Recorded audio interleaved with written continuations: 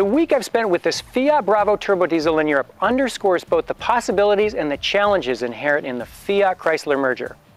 Achieving significant economies of scale was considered one of the main reasons for the tie-up, and figuring out what would appeal to Americans and what to leave behind was essential. My Fiat is a fair representation of the average European's car, both in size and specification. Being a hatch, it takes up less space when parking, critical in congested continental cities, yet is roomy inside for four and their luggage. And it's much better looking, at least to someone from our side of the Atlantic, than many of its oddly shaped competitors that you see over here. The choice of fabrics and moldings, such as the checked fascia, non-textured dash top, and the metallic effect upholstery is fun, if a bit daring for mainstream America, but the build quality lags behind the best available cars in the States. And when you start it up, the racket its direct injected 1.9-liter turbo diesel engine makes would put many off. The Bravo is a relaxed, pleasing car to drive, even at six-figure speeds.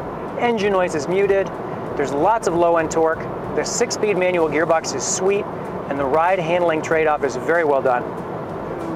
But the Bravo handles bumpy French backroads without getting unsettled, and hustled through the testing mountain passes on the Spanish border with Autoline. Mileage is remarkable too. I averaged 35 to 40 miles per gallon while zipping along at close to 100 miles an hour, and got similar numbers in town. While that's something many of our smaller cars are rated at by the EPA, many don't actually achieve it.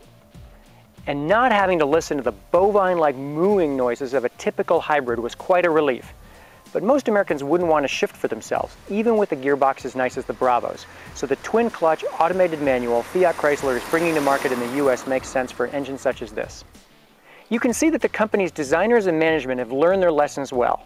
The Dodge Dart, which uses a newer, larger chassis related to the Bravos, shares its enthusiasm for corners, good refinement in ride, and directness of steering.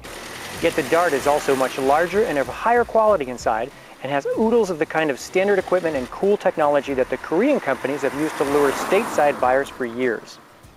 By combining many of the best continental virtues with the sense of value that Americans expect, Fiat Chrysler has begun to thrive. Experts give their cars great reviews and sales are terrific. And while the Bravo wouldn't necessarily be my first choice to drive across America, it's been a great way to see multiple countries throughout Europe. From Bordeaux, France, I'm Isaac Bouchard for Autoline Daily.